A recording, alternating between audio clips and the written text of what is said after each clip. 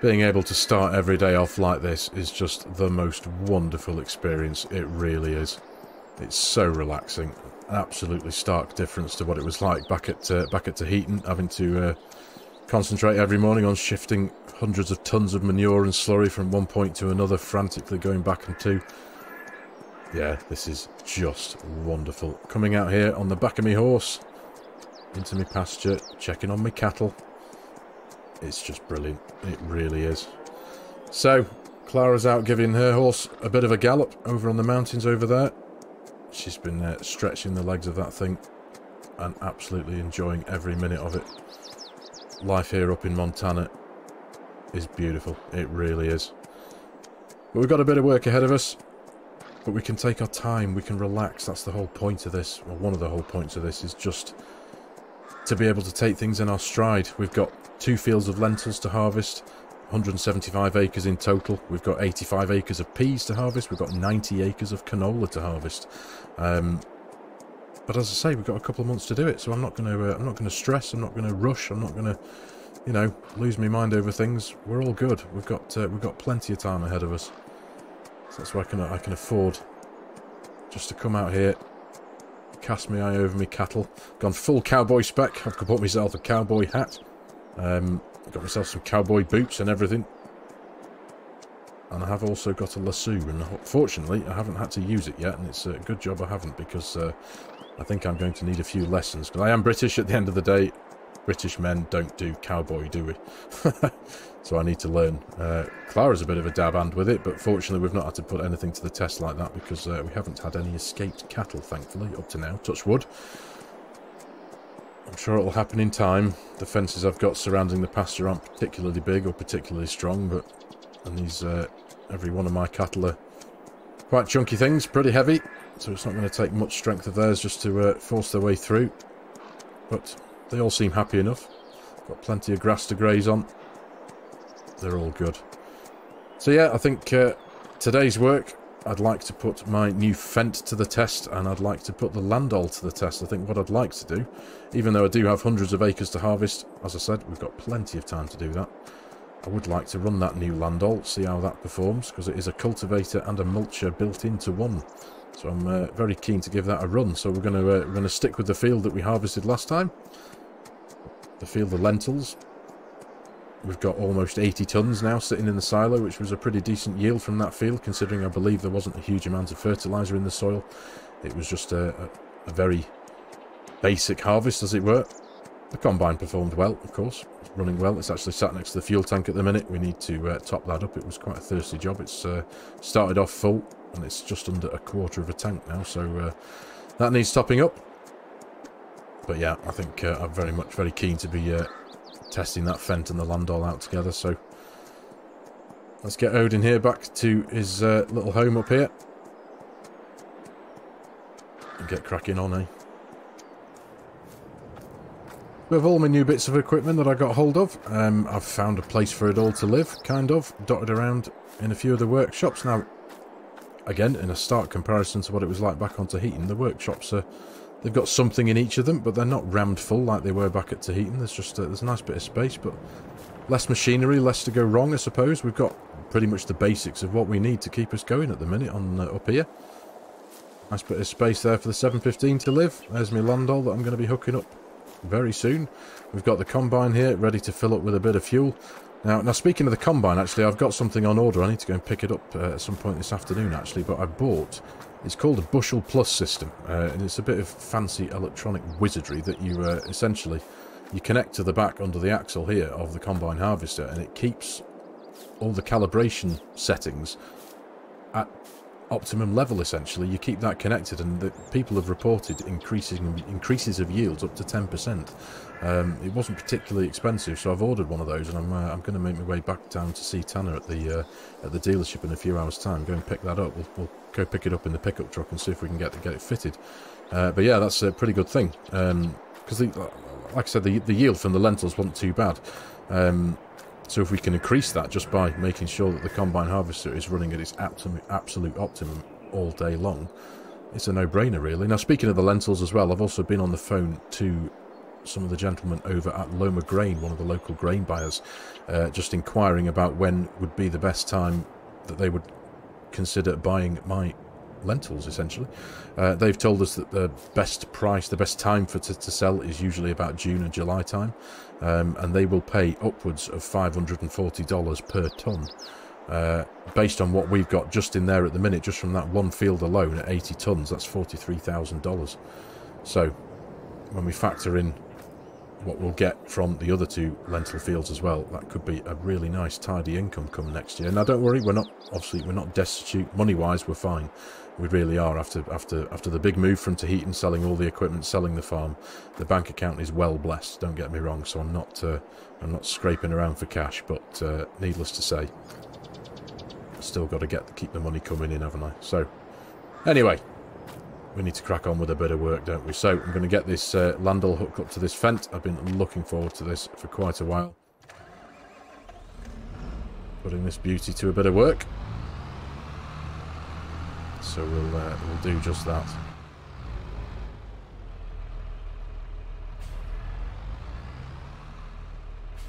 Right, gently does it. Gently does it. There you go. That should be about right. Oh, just about perfect, if I don't say so myself. Lovely stuff. So, hopefully this job isn't going to take me too long. It's a hefty thing, this. It's just under 12 tonnes in weight, but it's got a 10 point something working width, so hopefully it's not going to take too long in this field. But we shall see. We've got 56 acres to run with it today. So it's not our biggest field, but definitely going to take me a couple of hours, I reckon. I've left the header out here just to keep us ready, to get us ready for when we do jump into the combine next. There's no point in me wrangling that back into the yard for no reason. Right. Let's get this thing unfolded, shall we? Jump out and have a quick look-see. Yeah, it's quite a bit of kit, this. As I say, a cultivator and a mulcher in one. It wasn't bad guesstimating, was it? Almost up to the edge of the field. But yeah, quite a bit of kit. So, let's get cracking.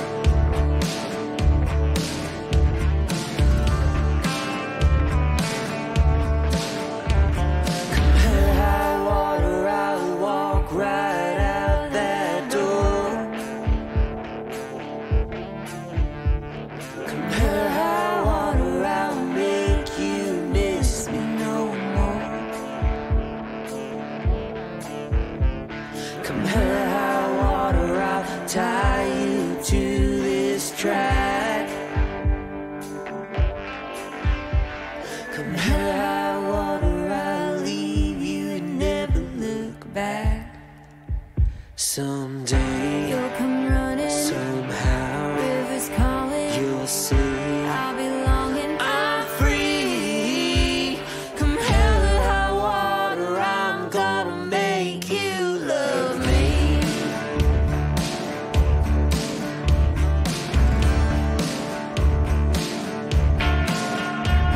Come hell or high water, I'll bring your blue skies down.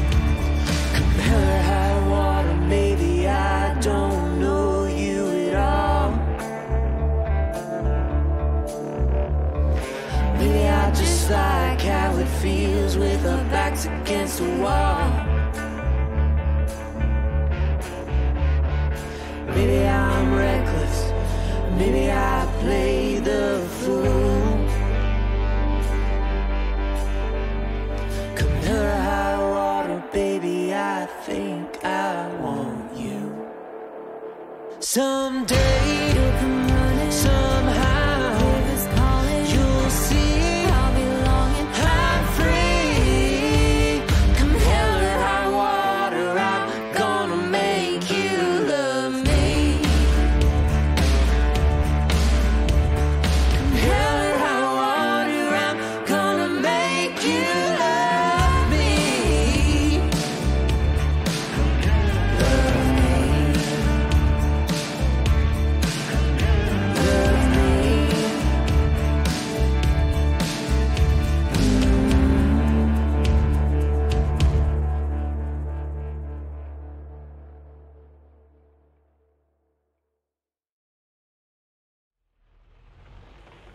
Tell you what, this is a mighty tractor, and I need to be very careful because there's a massive drop down there, at 200 foot.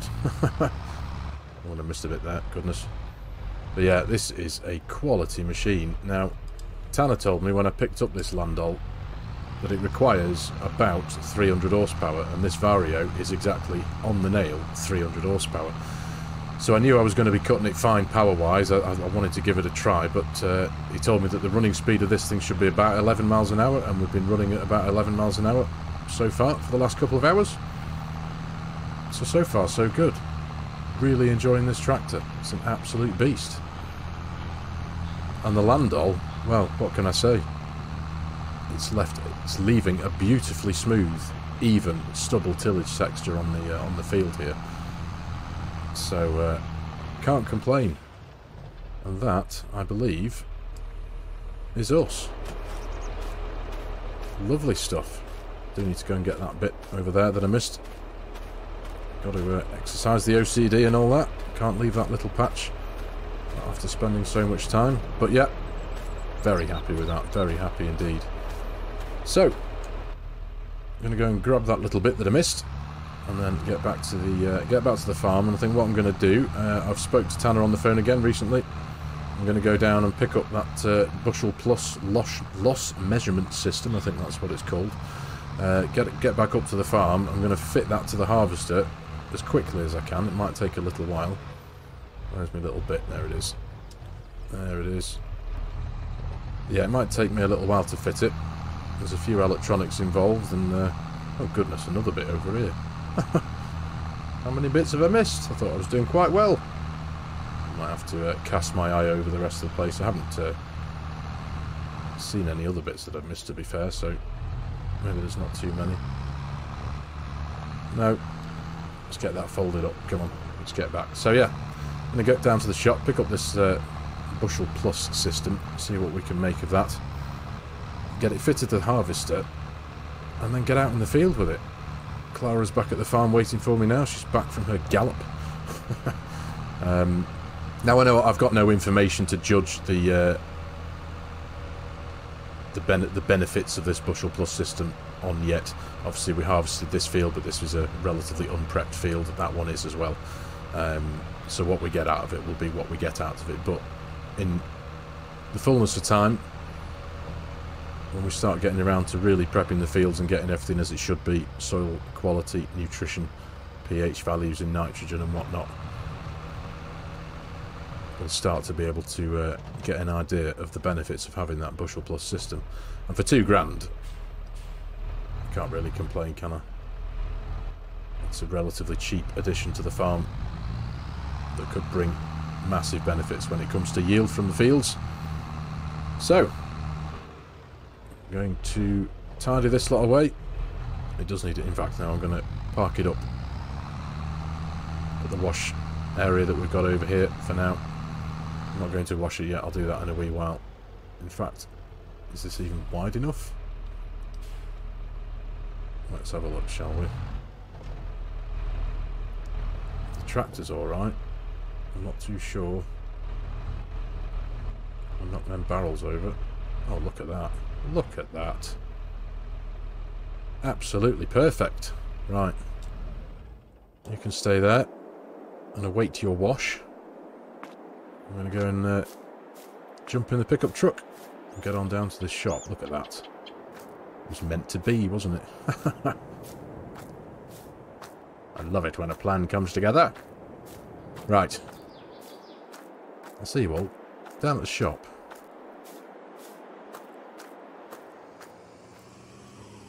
Oh, here's something quite interesting, actually. I'll just pull in here.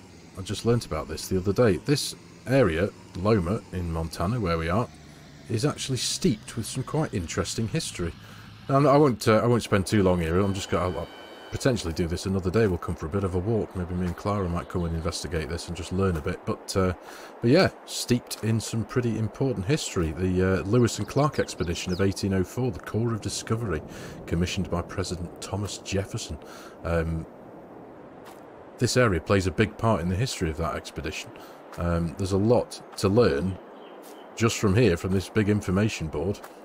And also, there's a little bit of a walk up this trail and up and round the headland of the hills here. There's a few information points set into the ground where you can learn a bit of information, which I thought was really cool. Now, like I say, I keep meaning to come up here and have a bit of a read. I've got all the time in the world to do that now, so we'll potentially do that one day. But yeah, I just thought I'd show you that. This is kind of interesting. While I was on the way to the shop, we'll come and spend a bit more time here when we can. But yeah, do like a little bit of history. And it seems like there's a lot here. I was told about it by one of the local couples in the town, Ma and Pa, as they're collectively and affectionately known. Pa runs the Loma Mart and Ma runs the Loma Cafe. They've been married. They're clearly a couple who've been married for many years. They're quite old, but they're quite an infamous couple in the local town here. Lovely people, clearly. But yeah, they told me about that. They said I should check that bit out. So maybe one day we'll come and have a little bit of a walk and a bit of a history tour. Anyway, back to the shop. Pick up our Bushel Plus system. And we'll get back to the farm and get another harvest under our belt, shall we?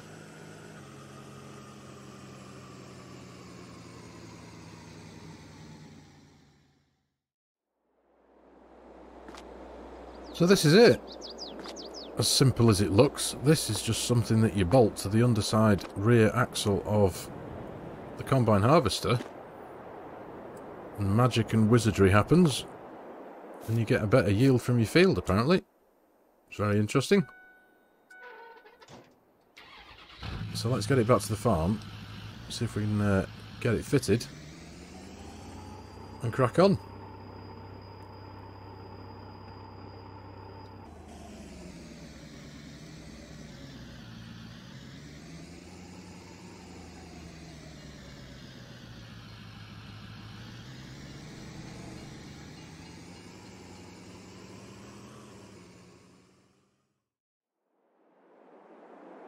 Well, that didn't take too long at all now. As you can see, we've got it all fitted. So we've got it mounted right underneath the rear axle. It's wired into the loom. It's connected up there into the brain of the combine, as it were. And for all intents and purposes, I believe that's it. Now, what this is going to do is essentially keep the combine calibrated to its optimum levels.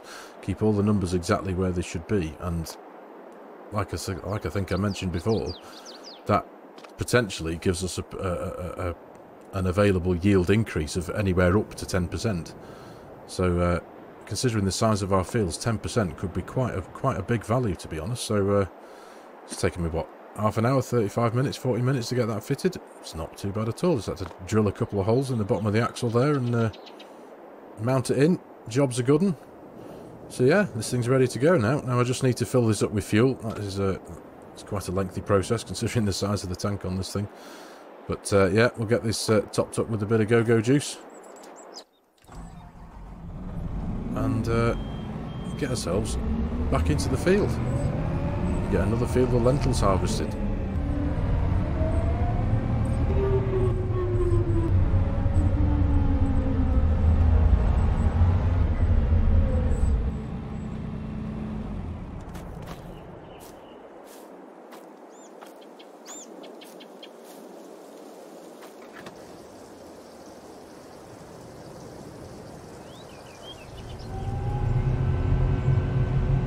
Right, let's get to it. Our I can afford a bit more swinging around space here now. Now that this field's empty. This harvester makes some crazy noises, doesn't it? Sounds awesome. Right, where are we? That should do us, I think. Let's just pull back a couple of feet. That'll do. Let's get this PTO connected. Lovely stuff. Nice. Right, Clara should be following me any moment now. She's still going to be running in the quaddy with the big trailer for now.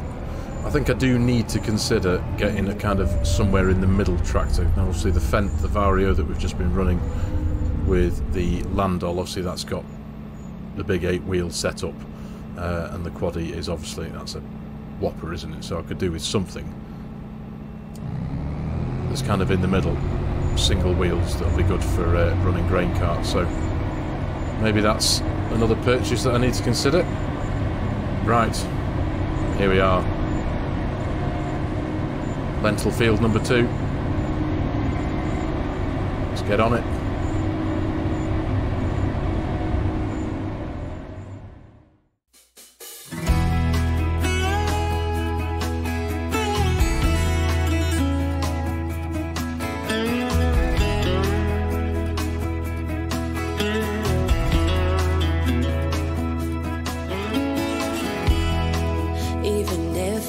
Try to leave, you still make me wanna stay.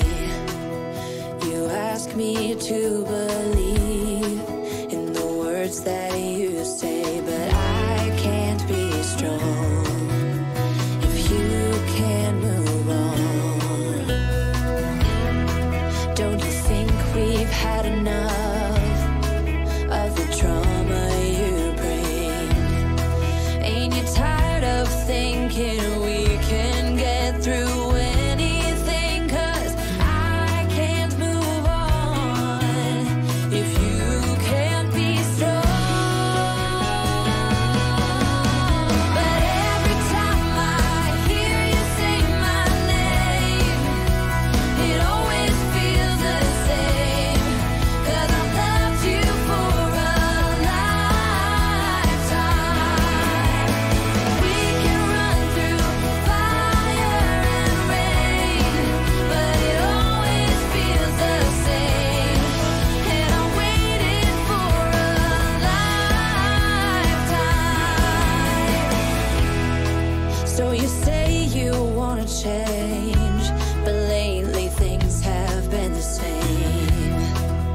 And it's my heart you're holding back again. And I can't be strong if you can't move on.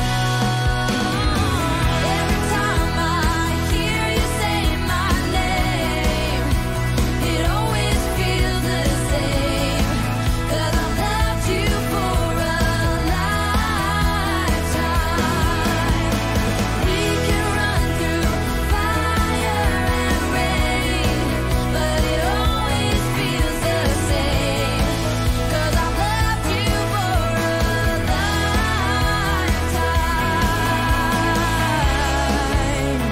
Now is the time for you to leave the past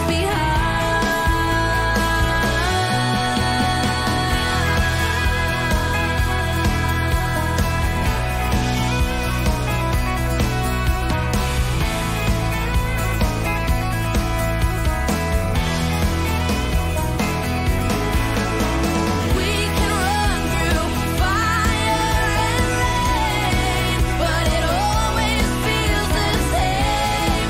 'Cause I've loved you for a lifetime. When I hear you say my name, it always feels the same. 'Cause I've loved you for a lifetime.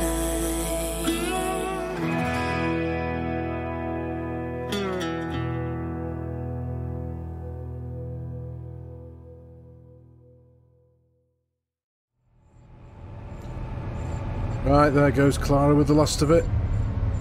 Not a bad job and all, if I don't say so myself. Now this field was a little bit bigger than the one over the road there, so there's likely going to be a few more tons in the silo, but until Clara's got that last bit in there, we don't know exactly what we've got. So, let me get everything loaded up here. Let's get rid of that PTO, take that out of there. Now then, it's always a tough one, judging your distances from your header trailers, but let's give that one a go. There we are. No, not bad, not bad. Well, this can stay here for now again anyway. There's no point in wrangling that back into the yard. We'll be digging it back out again, no doubt, in the next few days, because we've still got another field of lentils down the hill there. And we've also got the canola to get sorted as well. Right. This needs parking back up against next to the diesel tank. Used up just over 3/4 of the tank of this one during that job. So yeah, we'll get that one filled up. So let's go check out what numbers we've got, eh? Right, well now it's all loaded in, I can tell you that we have got stowed away in the silo right now 206.5 tonnes of lentils, which is pretty damn good. The field we harvested first was 56.24 acres. The one we've just done is just over 76, or just under 77 actually, 76.8 to be precise. We got 126.5 tonnes off that field this then. So the grand total 206.5. So if we were to sell everything at best sell time at the price that we can get for it in mid summertime next year, June, July time, we're at 112,000 or just under $113,000. So that's not bad, but we've still got another 98 acres down the hill there to add into this, so we need to crack on with that. But for now, I'm going to go and grab myself some lunch, and I'm going to have a look at the classifiers, because I've been doing that while I've been harvesting there as well. Now that I've got a bit of an idea in my mind about potentially buying another tractor, you just can't stop me. So I've seen a particularly nice John Deere 9RT. Hey, been good, see? Looking at green ones as well. I'm like I said, I'm a changed man. Strongly considering one of those. It looks really nice. A dedicated grain cart tractor, essentially. I do quite like the idea of a 9RT. I have seen an 1167 Fendt as well, which is a similar design, running on tracks. Really nice looking thing. Decent amount of power. So yeah, there's a couple of used ones of them lurking around, going for reasonable money, so we'll consider them. But yeah, for now, I need to grab myself some lunch and keep looking at the classifieds.